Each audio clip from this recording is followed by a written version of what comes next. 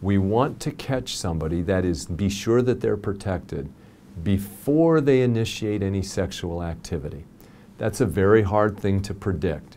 So the younger, so to speak, the better, so we know they're protected. The second thing is boys and girls between 9 and 15 really have great immune responses to this. They still respond between 15 and 26. After age 26, they're sort of immunologically old, at least as far as this vaccine, and they don't respond very well. So we want to catch them early in age, before any sexual activity. I want to tell this parent that it is going to happen. It's going to be unpredictable.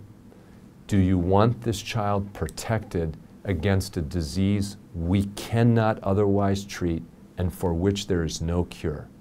And in particular, do you want them to have lifelong genital warts or be treated for cancers that we could have prevented?